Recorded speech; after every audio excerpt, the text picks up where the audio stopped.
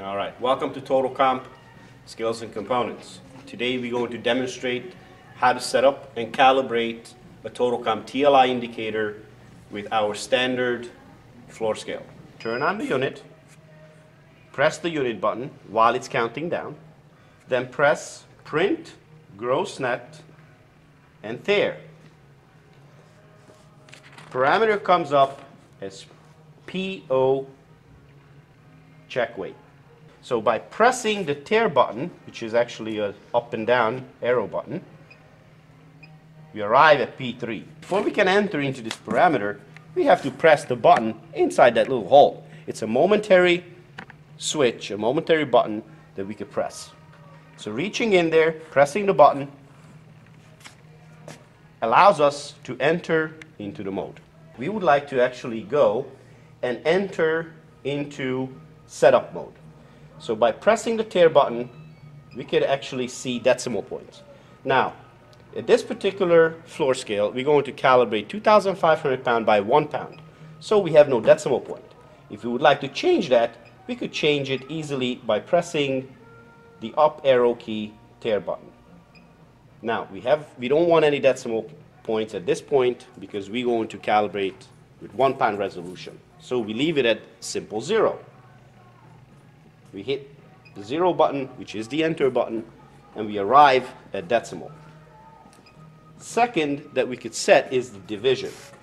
We are able to set the parameter how accurate we want the scale to count up in graduations.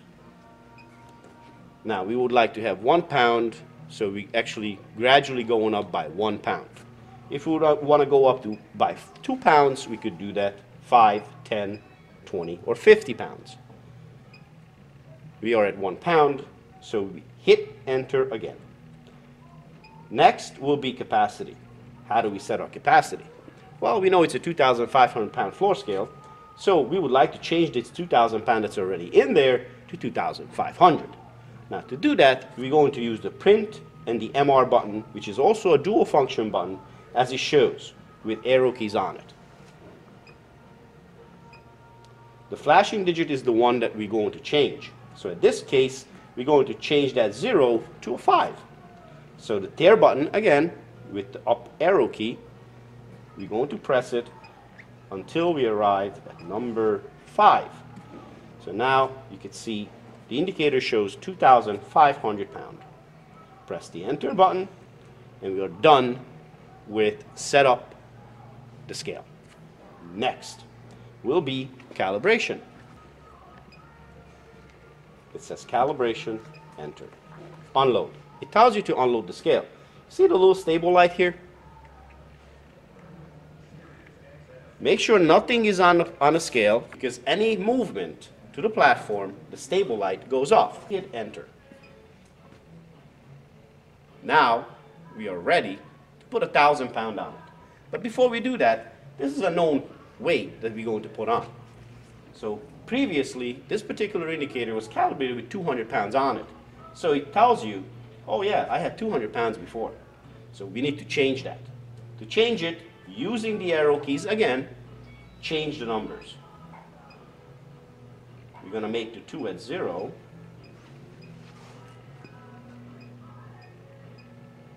And we move forward. And we know that we're going to put 1,000 pound on it, so we change it to 1,000. After we've done that, we press enter. Now the indicator tells us, load the weight.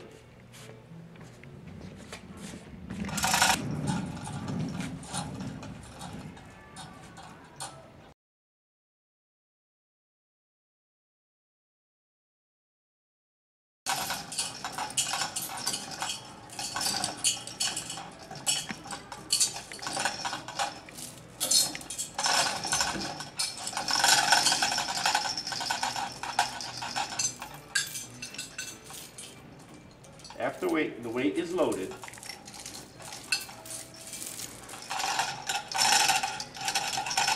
make sure it's loose.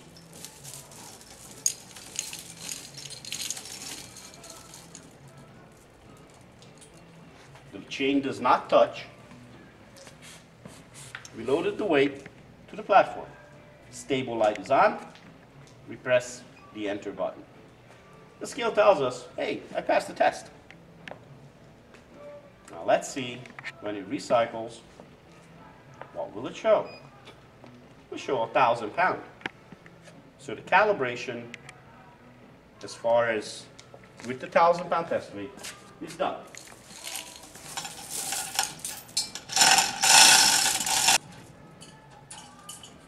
And the indicator should be back at 0.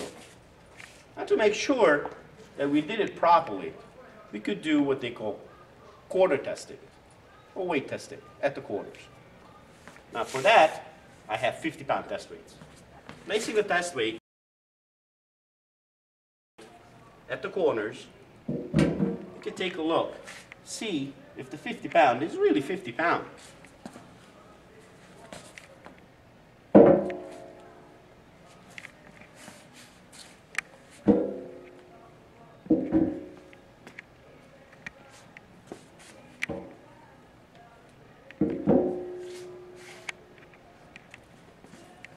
Well, seems like we did it right. So this is the calibration of a TLI indicator with the base.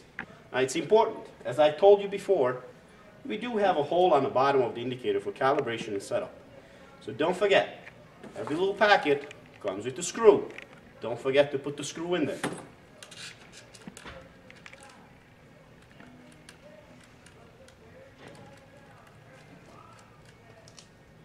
We also include a lead seal and a wire. So you can seal the calibration port. So nobody can mess around with it. And it's an NTEP requirement in many states. Not just a seal that goes between the front and the back side of the indicator as a label.